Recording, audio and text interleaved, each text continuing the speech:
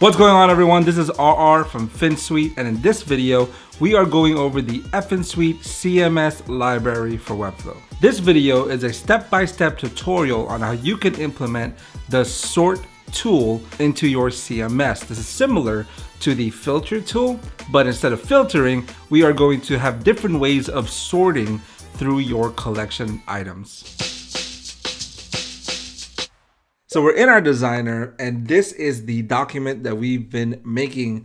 We've been working on this whole CMS with this one right here. And as you can see, we actually just created the filter option, and we were able to filter through these buttons. We were able to filter by search. Now what we're going to do is we're going to go ahead and add the sort tool. Now sort is similar to filter. Remember, with filter you can kind of filter and only show up whatever you click. For example, if you click purple, it'll just show up the purple ones, red, black, and you can even search and all that stuff. But with sort, you're able to sort them within your CMS in a certain order that you want. You know, it's kind of self-explanatory. Now, Webflow has some sort features in it already, but the thing is, it's kind of limited, and I'm going to show you right now. So if you go ahead and click our CMS collection here, and let's click collection list wrapper, click the gear button, and you have ways you can filter, and you have ways that you can sort order.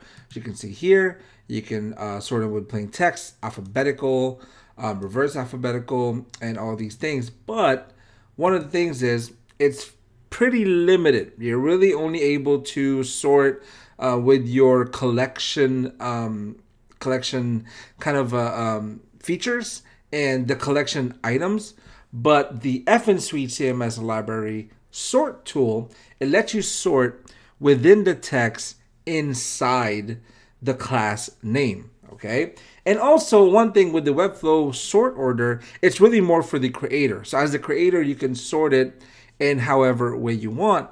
But the Finsweet CMS library sort tool lets the user be able to select however they want to sort it out. So that's just a brief explanation of the sort tool. Now what we have here is the thing that we've created. I've added some things onto the CMS, to the collection. I've added, as you can see, I've added years to the CMS collection, and I've tried as much as possible to make them as random as I can. If you go back to the collection, let's say we do Finsweet products, I added just the year, and I just made it plain text, and that's very key so that we can search within that main text. Now I did that to the Finsweet pictures as well. And I have the year numbers here. And remember, we have the combine tool feature added here as well. So it combines and you're able to filter and sort through both of them. So what we're going to do, now that we have our year numbers and we went ahead and added these. And another key thing, by the way, this is very important, you want to add a class name to the text itself. As you notice here, I added the class name year. It is very key, especially later, because we're going to tell the sort button what they're going to sort through and how are they going to sort it using that class name year. So these class names are very important when you're working with the Finsweet CMS library. Now we're going to go ahead and add our sort button. We have our year numbers. We've added them onto the collection. We've added them onto the items. We went ahead and put a class name, which is year. So what we're going to do, we're going to add thing here. Now I'll go ahead and keep this on the left and the purple, red, and black. I'll keep that. But what I'll do is I'll go ahead and remove this filter by search. Actually, what I will do is I'll just go ahead and hide it and add another filter wrapper. To me, the best way to do that, I can add a div block and then put the class name, or I could just duplicate this. So what I'm going to do, I'm going to add a div block. So we'll add a div block here, and we're going to name it filter wrapper. It's nice to have these class names there. And we're going to add our own button in here. Now, there's a difference that we have to do here. We have to make the button, it has to be a link block or a link text, not just a button. So what we're going to do is we're going to make it a link text that kind of looks similar to this, just so we can have the similar style. But it's gonna be a sort button. So we're gonna go ahead and add a link text into this filter wrapper, which is there on the right, and we're gonna name this sort hyphen button. Now that's an important name to remember as well when we get into the script, so that we're able to tell the script to sort using this one. Okay, and I think we made this in the middle. Good. Now we're gonna go, I don't like the underline, so I'm gonna remove that. And then we're gonna make it consistent with the styling. So the font that we've been using was Montserrat, however you pronounce it. Make it semi-bold, and we'll make it kind of a gray color to differentiate it. Make it 16. Now I want to add some boxes around it. That's pretty simple. I'm gonna make it to this display first, make it a block element. And then I'm gonna add some padding on the top. We're gonna add some padding on the sides. And then we're going to go ahead and add a border around it. Make it 2 pixels, kind of the same width as the other ones. And I'm gonna go ahead and put it back to this type of, to the inline display, just because I want it to be good later on, okay? And then we'll go ahead and change the name to filter by year. Now what we're gonna do, we're gonna make an active sort button as well.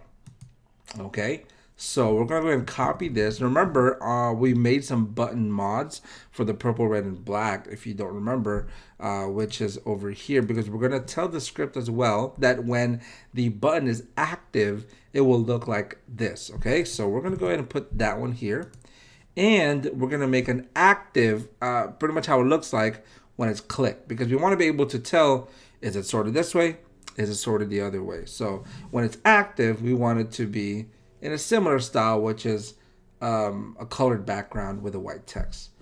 So we're gonna go ahead and make the background of this one. Well, we'll go ahead first of all, very important by the way, add the secondary class sort hyphen active, so that the other one doesn't change, only this one. And we're gonna go ahead and make the background that gray color that we had, and make the text white. So now, whenever it's active, it will look like this button specifically. And we have this button mod page just to display our active buttons. So we go back to the sort page that we have, to the sort button. And what we're gonna do right now, before we can go to add the script, we need to add an attribute to this sort button. So go ahead and click the sort button, go to the gear icon right here, and go to custom attributes. And this is what we've been doing actually with filter as well. And we're gonna add an attribute. Now the name, if you remember on filter, we added filter by. Now this one's gonna be sort hyphen by. And the custom value, and this is important. On the other ones, we weren't adding this, but on this one we are, because remember, the sort tool enables you to sort within the text, not the actual class, but the text within the class. So it's important that you add a period, signifying that we are sorting by not an actual year, but the text within that class name, which is year. So sort by period year. Okay, not just sort by year, sort by period year, signifying that it is a class. So now that we have the attributes, we are ready. We're pretty much ready to go, and we're going to go to the Visual Script Writer.